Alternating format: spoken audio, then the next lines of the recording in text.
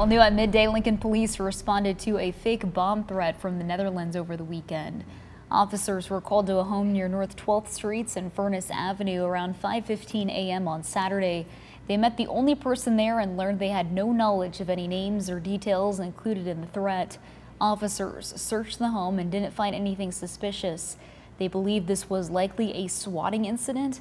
That's where a caller disguises their number and tries to get a SWAT team to respond to an address.